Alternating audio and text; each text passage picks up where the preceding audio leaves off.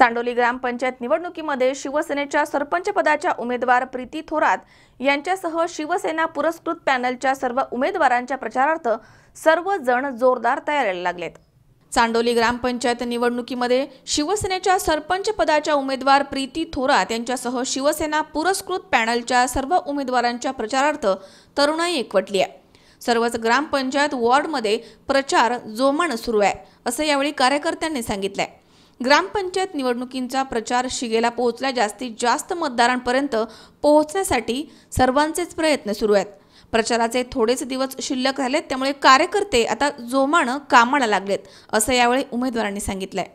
नमस्कार, मी अपूर्वा तुषार थोरात, चांडोली बुद्रुक ग्रामपंचायत निवडणूक 2017 शिवसेना पुरस्कृत चांडोली बुद्रुक ग्रामविकास आघाडीच्या माध्यमातून आज आम्ही वार्ड क्रमांक 3 मध्ये सकाळपासून प्रचारासाठी फिरत आहोत। प्रचारादरम्यान आम्ही ग्रामस्थांच्या सर्व समस्या जाणून घेत आहोत। त्यांचे पाण्याच्या अडचणी असतील, लाईटचे प्रॉब्लेम्स असतील ते जाणून घेतले आहेत। त्याचबरोबर रस्त्यांच्याही बऱ्याच लोकांच्या अडचणी आम्हाला निदर्शनास आलेल्या आहेत। माझ्याबरोबर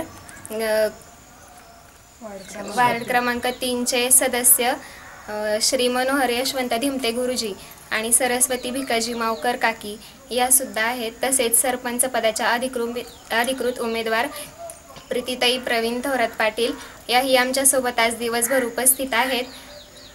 स्वप्नील जाधव, C24 तास, मंचर।